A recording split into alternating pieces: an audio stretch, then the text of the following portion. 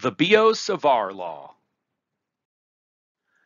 I'm not going to perform a rigorous derivation of the Biot-Savart Law here, but what I will say is it is essentially Ampere's circuit law just turned around.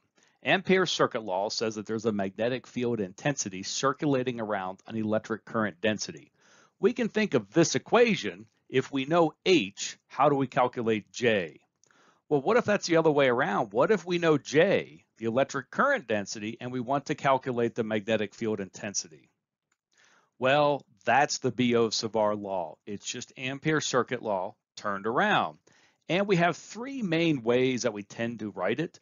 We have calculating the magnetic field intensity around line currents, around surface currents, and around volume currents.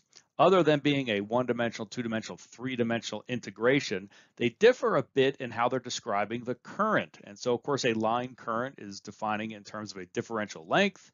We have a differential area for surface current and a differential volume for volume current. Let's go ahead and visualize what this equation means.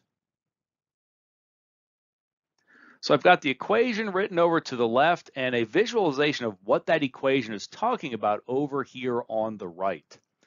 So this brown thing, this is a wire, and it's carrying current I. And we're looking at some differential piece of current here. So it's carrying current I, and it has some vector differential length. And so the vector differential length has a direction and also the scalar differential length. And we're interested in observing a magnetic field at some point over here.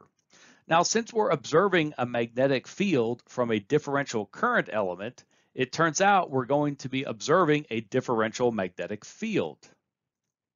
The vector AR, the unit vector AR, is a unit vector in the direction connecting our differential current element along the line toward where we are observing the magnetic field.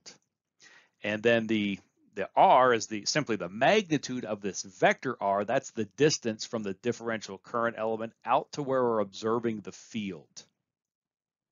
Now, since this is calculating a differential magnetic field, it makes sense then that we would have to integrate this in order to get a total magnetic field. We would have to integrate, in this case, along the total length of the wire to get the total magnetic field out here. So a differential current element only produces a differential magnetic field. This follows the right-hand rule. And why is that? Well, because we have a cross product, and the cross product obeys the right-hand rule.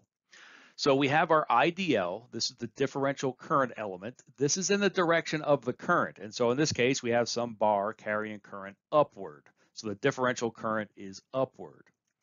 We have this AR, which is a unit vector connecting our differential current element that we're integrating out to where we're observing the field. So the cross product leads to this right-hand rule. So in the end, we're going to calculate a magnetic field that is circulating around this current element. So if we take our right hand and curl the right fingers in the same direction that the magnetic field is circulating, then the thumb on the right hand will be pointing in the direction of the current. And you can do this either way. If you know the current first, you can determine the direction of the circulation of the magnetic field. Or if you know the direction of the circulation of the magnetic field, you can determine which way the current is flowing.